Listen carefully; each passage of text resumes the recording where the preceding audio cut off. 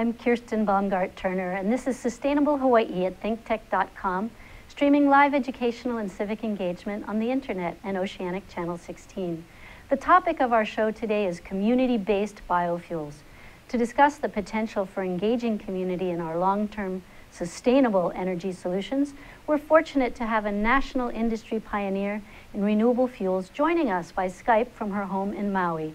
Kelly Takaya King is Vice President and Chief Communications Officer for Pacific Biodiesel Technologies, the company that she helped found with her husband, Robert King, in 1996.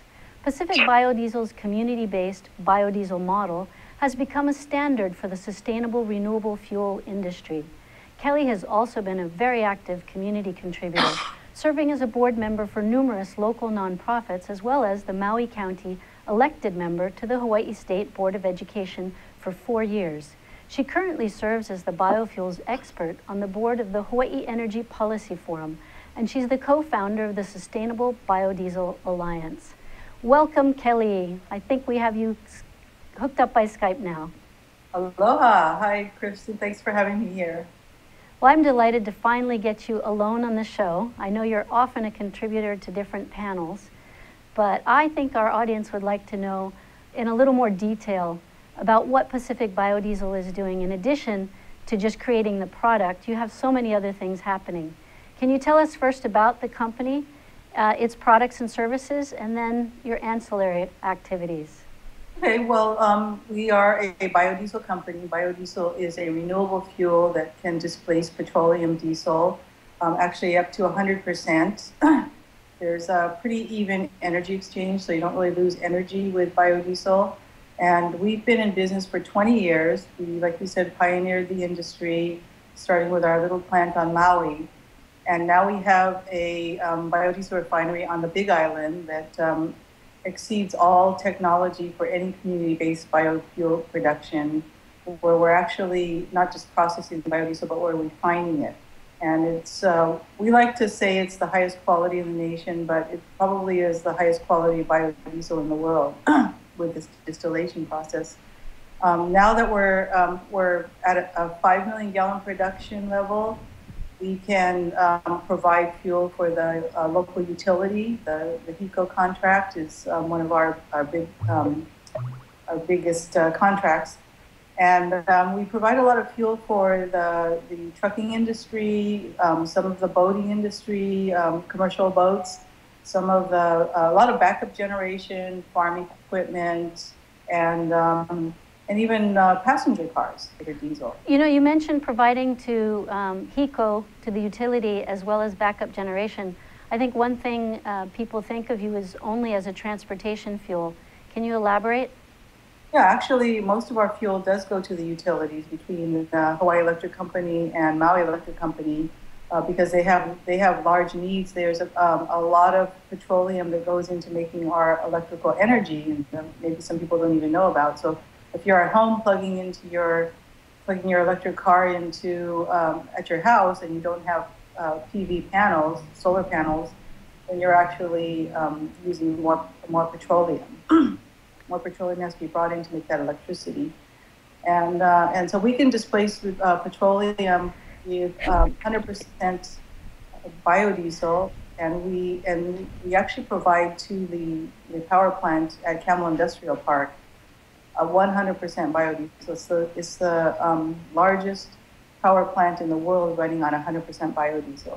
That's fantastic, and right here in Hawaii, I have been buying your biodiesel for our VW Jetta diesel car for years. And so we used to have to go to the actual production plant on Sand Island.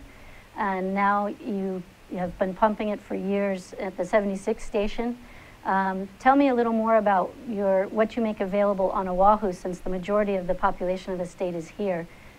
They'd like to know how to access it. Okay, well, that's the best station to go to for 100%. There are several Union 76 stations around the island of Oahu that sell a 20% blend called B20. And we have delivery to several trucking fleets and operations on Oahu through the petroleum companies. Some of them deliver a B20 blend, which is 20% biodiesel. There's a company called McCabe Hamilton. That's one of the stevedore companies at Dockside that uses 100% biodiesel in all of their equipment. And they have actually alleviated a lot of the EPA concerns over petroleum spills by going to 100% biodiesel. So we can provide through local deliverers. We can provide up to 100% biodiesel for large consumer needs, large company needs. Would you just mention a little more about the EPA's concerns about dockside spills and why the 100% obviously is better? Well, because biodiesel is biodegradable, it's non-toxic. If you spill it, it's not going to. If you spill in the ocean, it's not going to kill any birds or fish. And so, if you're at dockside and you have a spill, even 5 gallons of petroleum, it's a pretty major deal. If you have to stop operations, you have to notify the EPA and the Coast Guard. You have to do cleanup. There's a special protocol for the cleanup, and then it has to be inspected to make sure that it didn't seep into the ocean or seep into the ground. The first time that McCabe Hamilton had a little spill with biodiesel, they went through that whole procedure, called in the EPA and to see what they had to do, and basically they were just told, "Oh, it's fine. There's no problem with it." So that was a huge cost savings on both sides. Right. But it also, because obviously the cost gets passed down to the consumer, so any savings on the part of the distributor is going to be huge. That's right. So that's largely what we do at the Big Island Biodiesel plant is make that fuel. It's a fuel production, and we're working around the clock. We've got on the clock shifts of processors, and I believe at this point 100% of our processing team over there was hired off the Big Island. So we're providing not only just providing jobs, we're providing jobs for local people, being able to train them in a technology process that's new to them. But we're also giving jobs to people who are engineers and chemists, went away to get their degrees and came back and really didn't have anything to do until the biodiesel plant was there. And it's really rewarding to be able to offer these high-level technology jobs and chemistry jobs and processing jobs to people who otherwise might have to move back to the mainland to get a job in their field. And for our local viewers, will you tell us exactly where that plant is? It looks like it just takes up 1 block, which isn't very big. Yeah, so it's on 1.5 acres of land, and it takes up less than half of that, I believe, as far as the actual footprint of the plant. But it's in Ka'au, which is about 10-15 minutes south of the airport. So it's pretty close to Hilo International. And we are really proud of the fact that we put this high technology refinery in nearby a community that was before we were there really didn't offer this type of family wage earning job, of high technology job. And we're able to, we're kind of indiscript because we're in the shipment industrial, so it's not like we're in a neighborhood, but we are close enough that a lot of the folks that lived in the area came looking for jobs, and we were able to hire some people that had some really good experience. And how many people are employed at the plant? The total there at that site is about 35 so far. This is with the some of the trucking that happens over there as well. The total for our company is about 70, and this includes trucking companies on Maui and Oahu that pick up the used cooking oil and do grease trap pumping, and also all of our administration, on the islands, our bookkeeping and our marketing and our accounting is all done on Maui. So there's really a great deal of community members across the state that are participating. As we look at this biodiesel plant picture again, you can imagine all of the different applications that people need to learn. Where are they being trained? Are you doing the training, or is there a partnership with Maui College? We're doing most of the training on site, but we actually just recently partnered with Hilo, or I'm sorry, Hawaii Community College. It's the community college on the Big Island. They started a program for technology processors, and it's kind of we hired the first person who graduated from that program, and he's doing a great job. It was kind of built around the fact that now there's someplace for these people to go to work. And so they were recently at the plant. They did a video with their drone, and they did a really nice interview with the young man that we hired out of that program. But we're going to see more. I think we're going to see more experienced people who will come to us with a pretty good understanding of what we need them to do. And we're probably lowering our training level, our training demands a little bit by having this program right there. Well, when we come back from our break, Kelly, I want to talk more about how you're getting the community involved in some of the other activities that you're doing. So we'll be right back.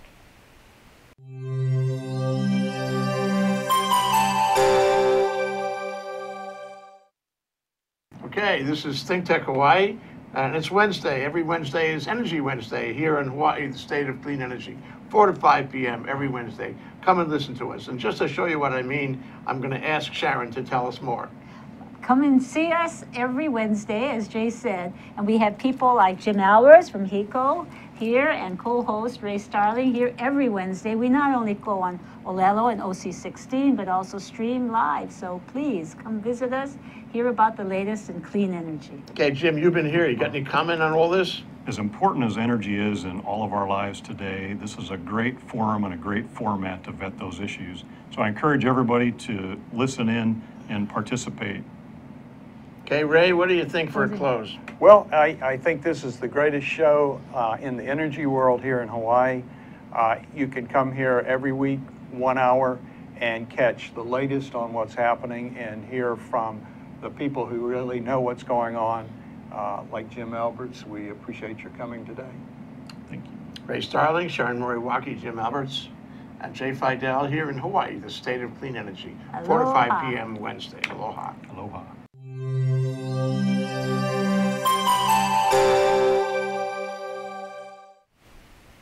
Well, Kelly, I know you also have an internship program at Maui Community, or used to be Community College, now Maui College. Yes, we partner with UH Maui College on their internship from their Sustainable Sciences Management program. And on Maui, the internships are project-based. So last year, we brought in an intern, and we had her partner with actually Clean Cities, Honolulu Clean Cities, to develop a clean fleet program. We did that in about 2.5 months. It was pretty impressive. They put together the program, got people to apply, did the assessments, and gave out the awards at the end of this 2.5-month period. And now will be an ongoing program for Honolulu Clean Cities to recognize fleets that are on their own going to renewable energy, whether it's biodiesel or electric or ethanol or hydrogen. But those are the types of projects that we're partnering with UH Maui College on. We have an internship program on the Big Island as well, and that's mainly focused on people who want jobs. So it's more like job training to get to whatever position they want. But so did UH Hilo have to actually bring in or train up or develop a new training program in order to accommodate the need at Pacific Biodiesel? UH Hilo? Yeah. No, really, we're just, it's not, the partnership with UH Hilo in that program is, they've actually been working with us on the curriculum, but the broader internship program that we have over there for job training is not just limited to folks from UH Hilo. It's just, we're willing to bring people in for a period of 3 months and do some training and try to direct them in the right direction, whether they want to be in logistics, whether they want to be in actual processing, if they want to be in lab work. We try to use that period to get them acclimated to the environment that they're in, to the team that they're working with, and to the type of work they want to do. So it's terrific hands-on experience as well as giving young folks a chance to try out a career. That sounds terrific. Well, I know another area that you're engaging the community in is actually developing new feedstocks for biofuels. Right. Tell us a little about those activities. Okay, well, we always knew there was going to be a ceiling on the fats, oils, and greases that we could get from the waste, the waste that was generated from the state of Hawaii. And so even, I think, 10 or 12 years ago, I started talking about biofuel crops. And of course, back then, people just laughed at me because they said land is too expensive and oil is too cheap. But now we're at a point where I think everybody sees that we have to go there. There's a greater demand for renewable fuels, especially with the climate change issues. And we aren't going to get there with all electric, and we haven't seen the hydrogen fuel economy materialize yet. And so we are going to need biofuels. And we've developed a real good relationship with the Waimea community out on the Big Island. We're working on a project with the farmers out there where we're testing, I think we did a dozen different plots of sunflower. And in the past, we've grown sunflower, safflower, camelina, and so we've got quite an arsenal of different types of crops that we can rotate in and out. And the idea would be to partner with local farmers, help provide some of the equipment, build out the crushing mill so that we have, I think we have a picture of our pilot crushing mill that we have erected next to the biodiesel plant. And that's been a great asset in being able to process some of the demonstration crops. But we'd like to get to the point where we have something that's solid inside of a building that's 5 times as large as that, and where we can do 10 to 15,000 acres of something like sunflower, safflower. Also have a line of in the crushing mill that can do edible oil. And of course, the ultimate sustainability would be to provide to grow our own safflower, sunflower, make our own safflower, sunflower oil, provide that to the restaurants, and then get the oil back and process it into biodiesel. I think that's a really important point to point up, is that you are looking at not just the immediate production of the sunflower oil, and I think we have a slide of that crushing facility, but you're looking at making it a whole vertically integrated process, right? Can you describe the crushing facility and what are you crushing in there besides sunflowers? Well, we can crush sunflowers, we can crush safflower seeds, we get oil out of that, and then what's left over is a meal, and that would feed into the livestock industry on the island or throughout the states. So when we started erecting that first pilot scale crushing mill, we actually got calls from the MacNut processors on the Big Island. So we started processing the waste MacNut oils, the coals that don't go into their food products. And we've come to the point now where we understand more about the waste agriculture that's on the island. And the macadamia nut, if we just crush the kernel, the meal that's left over is really high in protein. Of course, it's got a fantastic flavor, and the cows love it. When we started to get into cold pressing the kernels, and now we actually have a product, oil, macadamia nut oil, that we're starting to push out into the market as a skin oil. Yeah, I think we have a photo of that oil. Where are you marketing that? Well, it's been slow. We've been marketing it a little bit on the Big Island on Maui. It's not our primary product, but it's a great product. Everybody who tries it loves it. And macadamia nut oil, we found out when we started researching it, has great properties for anti-aging, anti-wrinkle. It's got sun protection. It's got antioxidants. It's really one of the oils that's the closest to the sebum that our own bodies make, and so it absorbs really well. So if you're producing this oil, explain where you get the biodiesel from and how the byproducts are contributing to actually more creation of biodiesel.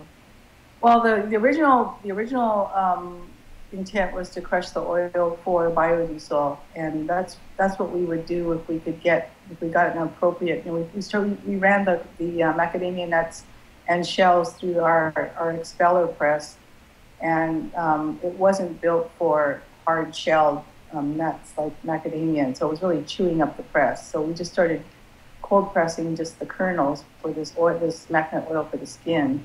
But macadamia nut, once we get the full-size crushing mill built, macadamia nuts, kukui nuts, jatropha seeds, all of those things will be able to go through the full-size professional crushing mill. Now, you mentioned the issue of agricultural waste, and I want to make sure we address the biggest issue that people have with biodiesel, which is that it is a very big focus on the fuel side, taking away from the production of food. So how would you address that concern that people have with biodiesel production? It's really a food and fuel issue. We're not food versus fuel, because what that concern has to do with is more on the agricultural side. And when we get into agricultural feedstocks, what we're looking at is when we crush it, the raw oil can go to the biodiesel plant. We can refine some of the oil, and that can go into the restaurants. And then the meal goes into our livestock industry, which is food. Right now, we don't have any meal source that's made in the state of Hawaii, and so the bulk of the cattle industry in Hawaii gets shipped off to the mainland to be fattened up.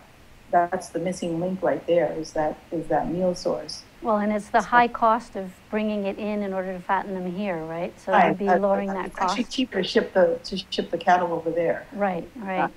And the other thing that you pointed out is that even though you're producing for the restaurants are going to then produce the residual oils and fats for you that you can clean up and put back into our tanks as biodiesel. Right, and actually what the ultimate model, the cradle-to-cradle model, would be to rent the oil to the restaurants at a reduced rate, so they don't even have to pay as much for the oil, and then just take it back afterwards, whatever's left over. Absolutely. Well, one of the other things you're doing is teaching people how to both plant the crops, reap the crops, crush the crops. So those are all kinds of new job skills in Hawaii. How are you getting people trained up and manning all of these facilities? Well, we're actually working with some of the local farmers out in Waimea on this part of the field crop project, which just ended at the end of March. But there have been about 10 or 12 plots over there that the farmers have helped us grow on, and we're all learning together about the inputs, the water requirements, which are not huge for sunflower, the inputs as far as fertilizer, the elevations it will grow at, the wind factor, and sunflower actually loves wind. The more wind it has, the more resistance. The stalk gets stronger to shore up against that resistance. And in our model, we would have a tri-value crop. So we would get the oil for the biodiesel and or food. We get the meal for the livestock industry, and then the biomass that's left over could be gasified for electricity. So we would use every bit of the crop for either whatever it is, if it's sunflower, camelina, safflower, or anything else we decide to grow out there.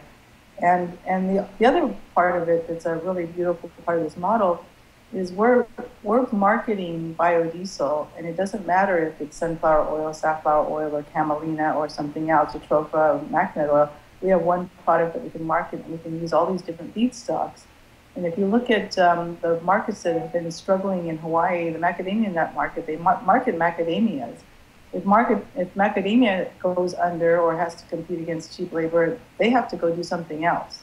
Macadamia nuts are macadamia nuts. Coffee is coffee. Sugar is sugar. So you have, if sugar doesn't work, you have to go find another strategy and a new marketing plan. Well, we're going to have to take a short break, but when we come back, I want to talk more about the differential between biodiesel and renewable fuel and the markets for them. Let's look at a more macro level. We'll be right back with Kelly King from Pacific Biodiesel.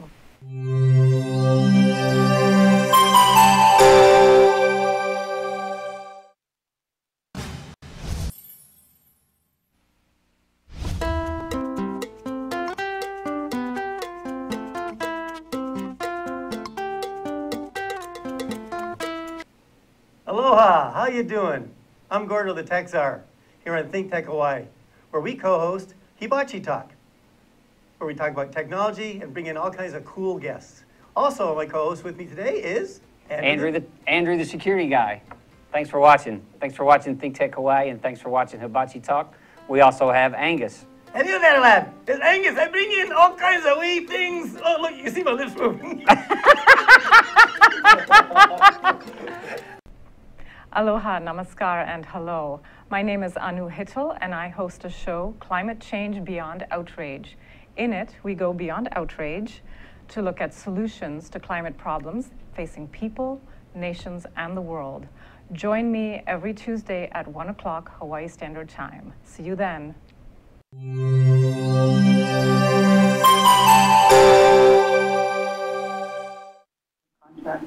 Hi, we're back with Kelly King and Pacific Biodiesel.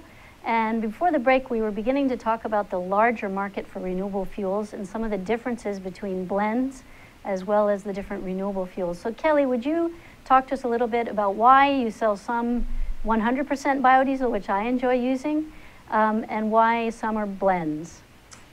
Well, it's really consumer preference. Individuals like yourself and us and most of our customers on Maui who come to our Maui station with passenger cars prefer the 100% biodiesel. The large fleets are sometimes worried because they've been warned against 100% biodiesel from their manufacturer, the engine manufacturers. I think a lot of that is owing to the early days of biodiesel when there was a lot of substandard fuel out there and people making it in their backyards or in their kitchen. And so that's a lot of that's carried over. Most of the fleets that we deal with that see the quality of where our fuel has gotten to now don't have that fear anymore. But because of the differential of petroleum going way up and way down, some of them just prefer to stay with B20, especially right now with petroleum so cheap.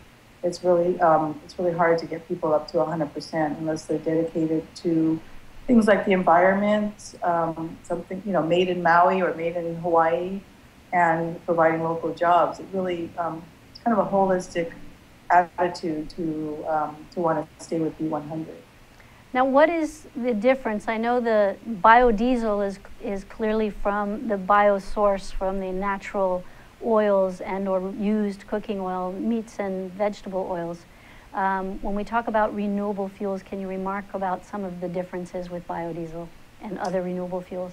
Well, renewable fuel is an umbrella that covers all of these things, like biodiesel is a renewable fuel, ethanol is a renewable fuel, hydrogen could be said to be a renewable fuel, biogas is a renewable fuel. So renewable fuel is sort of the umbrella term. But there is another term called renewable diesel that you had asked me about before. And renewable diesel is made by a different process. It's actually several different processes. Biodiesel has actually been through Tier 1 and Tier 2 emission testing with the EPA involvement, and renewable diesel has not. So the emissions have not been tested on renewable diesel. And the CARB, the California Air Resource Board, which is one of the strictest regulatory boards in the nation, actually did a 7-year study. And at the end of that study, they came out with a statement that biodiesel is the best renewable fuel for greenhouse gas reduction.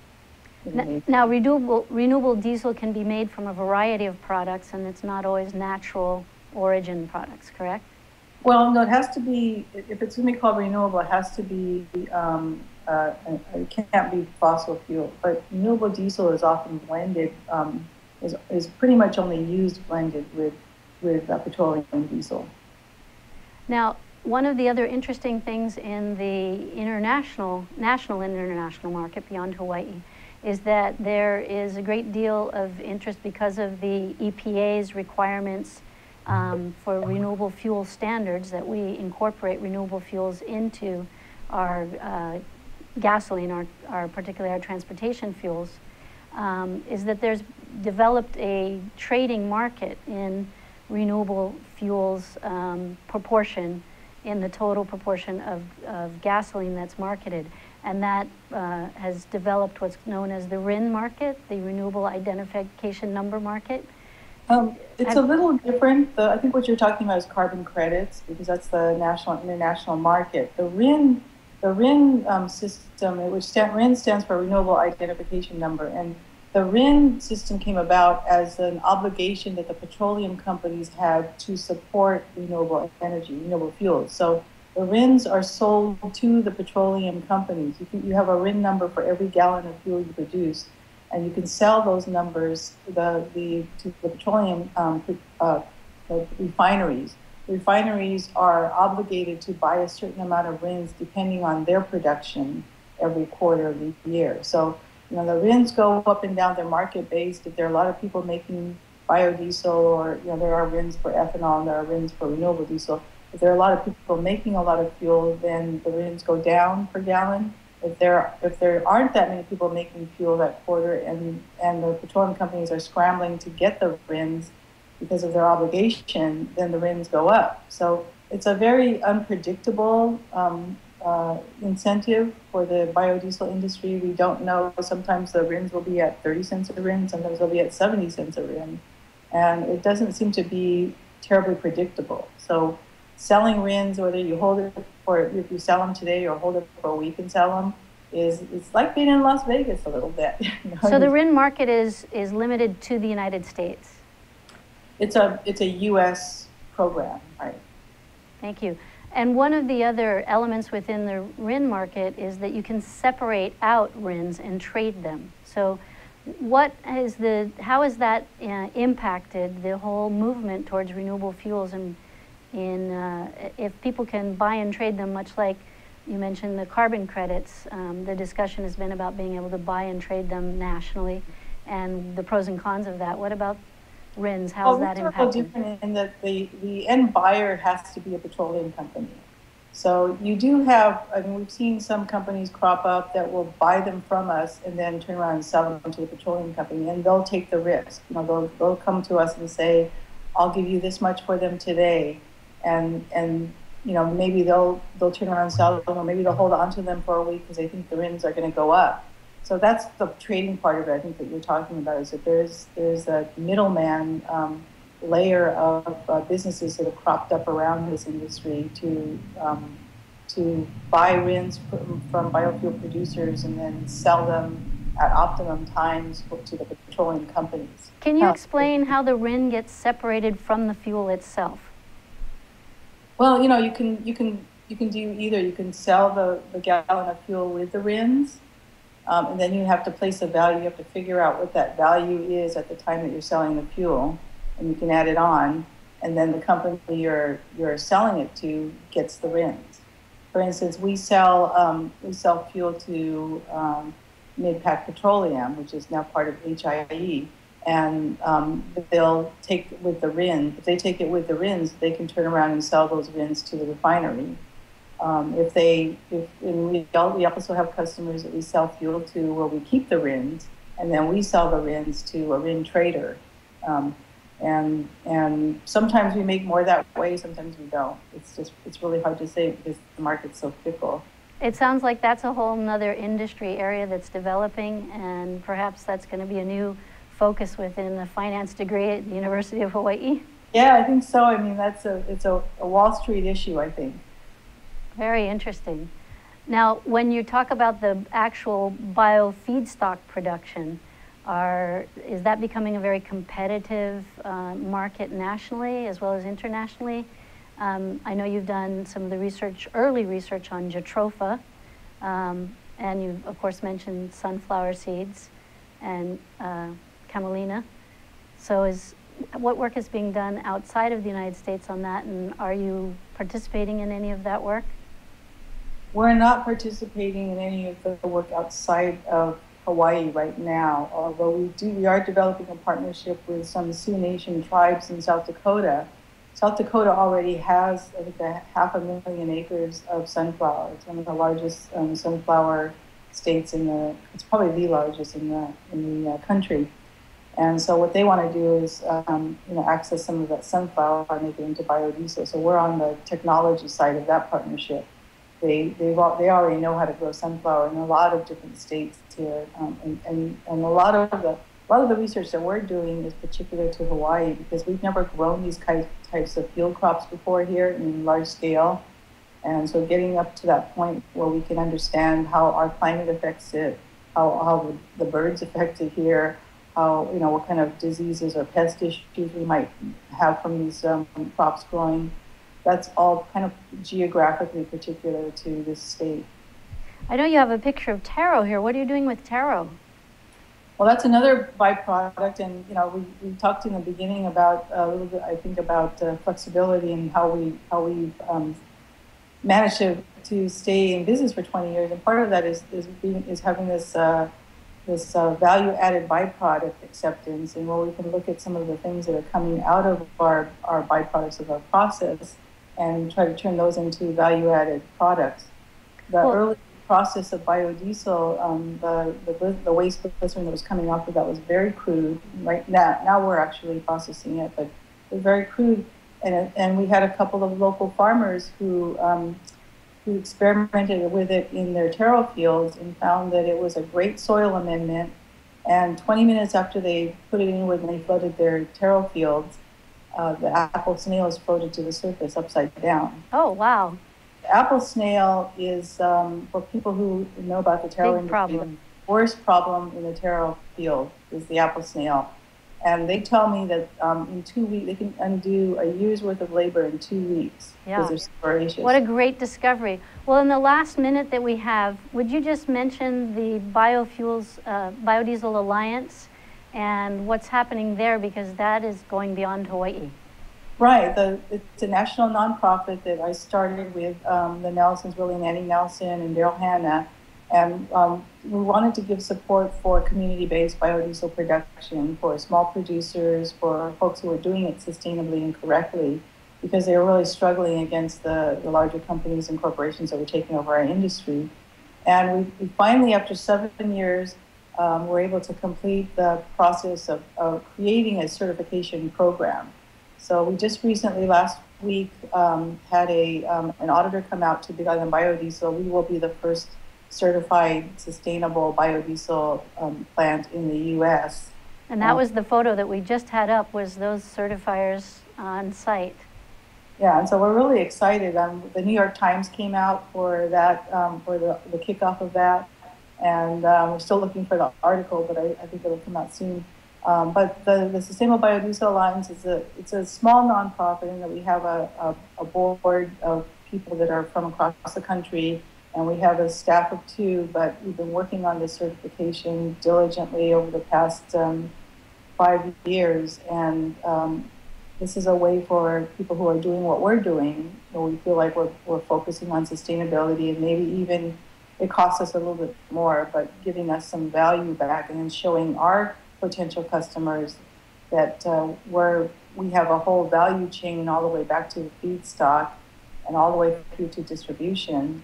That also is a value chain that you're incorporating a lot of community members in, and creating jobs and a lot of science and research and technology, and focus on Hawaii. That's right. Real community-based biodiesel development. Thank you for joining us, Kelly. I'm so glad I finally got you on the show, and I know we'll see you back at ThinkTech a lot in the future. Okay, well, thank you, Kirsten. I really appreciate it, and all the best to you. Aloha. Aloha. We'll see you next Tuesday for Sustainable Hawaii.